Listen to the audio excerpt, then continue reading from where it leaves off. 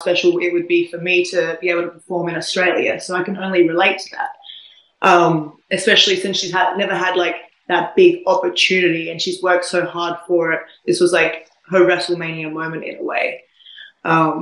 So when I went out there first and I got the mommy chance and I was like, oh no, like we'll see what happens. Once her music hit, the crowd just like turned on me instantly. Yeah. And I had to like sort of talk to myself and I was like, yo, like they are so hot for her right now. I could only imagine the emotions that she's feeling right now. And then seeing her walk out with the flag, go to her family, hug them, get in the ring, and then get so emotional live on camera when I know that she's not a very like emotional showing person, especially that sort of emotion. She's normally just a little angry gremlin.